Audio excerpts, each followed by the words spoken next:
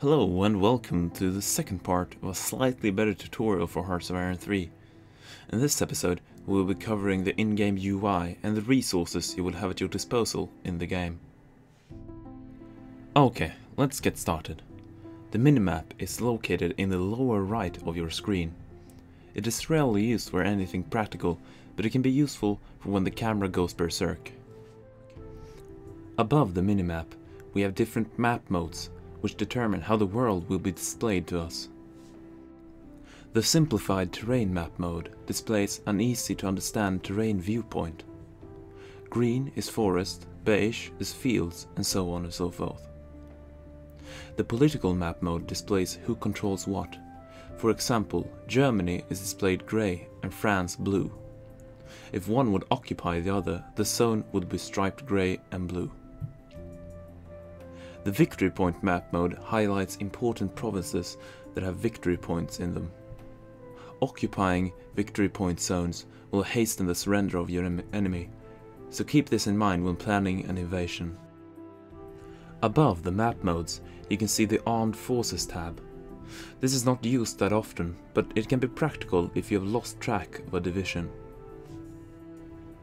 If you want to find out something about a province, select it and the province window will pop up in the lower left of the screen.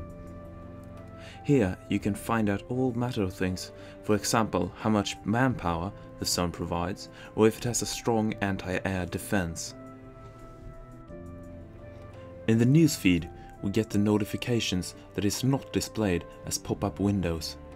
Here we find out if we for example have troops to deploy or more leadership to spend on research. In the upper left of the screen we find the date and time. To fast forward, simply press the plus sign on the right side. There are 5 different speeds. If you want to pause the game at any time, hit space. Here we can see all the different tabs that are available. These will be covered in more detail in future episodes, but let's get a brief overview. In diplomacy we can conduct trade with other countries, join factions, and of course declare war.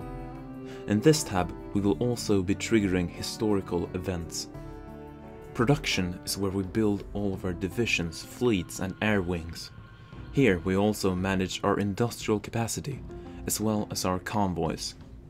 In technology we research new types of weaponry, ships and more. This is where we unlock new troop types. To give this area attention is crucial, since it gives a huge bonus to your armed forces if you have the latest technologies available. Politics gives us options to pass new laws and replace ministers in our government. We can also manage our occupied territories and mobilize our army here. In the intelligence tab we can conduct espionage and covert operations. Few give this window a real try, but it can give you a big bonus to your war effort, since with effective espionage you can, among other things, know what kind of troops your enemy is producing and where he is placing them. In theaters you can set different parts of your army under AI control, as well as get a good overview of the production needs of different fronts. Statistics makes the number sexual stream come true. Here you can find all kinds of information, for example how many casualties we have taken during the war. Okay, the first resources we want to look at is industrial capacity. It's basically how much producing power we have. This is an infinite resources that determine how many troops we can produce at the same time. It is modified by different laws and ministers as well as descent, but that is for another episode. Manpower is how many able-bodied men we have available. This resource is used for all divisions and for reinforcements. The 4 resources on the left is energy, rare materials, iron and oil. All of them but oil is used by industrial capacity. These are raw materials that will be turned into, for example, ships and tanks. These resources are gained from provinces you control. They are essential for your army to work, so a resource-lacking country like Japan is dependent on trade or expansion. if they want to have a large army. This chart displays how the resources are converted. Note that the raw materials travel through the industrial capacity to be turned into divisions, buildings and whatnot. Crude oil is refined into fuel, which is used to power, for example, trucks, ships and tanks.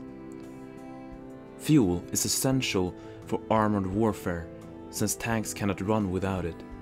If you're out of fuel, your tanks will not move. Supplies are all the ammunition, clothes and bandages our army uses. Units that are in combat will require more supplies, so the demand will go up and down depending if you have battles going on or not. If you are playing normal mode, you will have to have convoys that transports the supplies to your troops. In arcade mode, however, that feature is turned off. Leaving the IC resources, meaning the resources that are converted by industrial capacity, we have diplomatic influence. This is used to do anything in the diplomacy tab, such as joining a faction or declaring war. Okay, that was a basic overview of the UI and resources. I hope you learned something, and I will see you next time.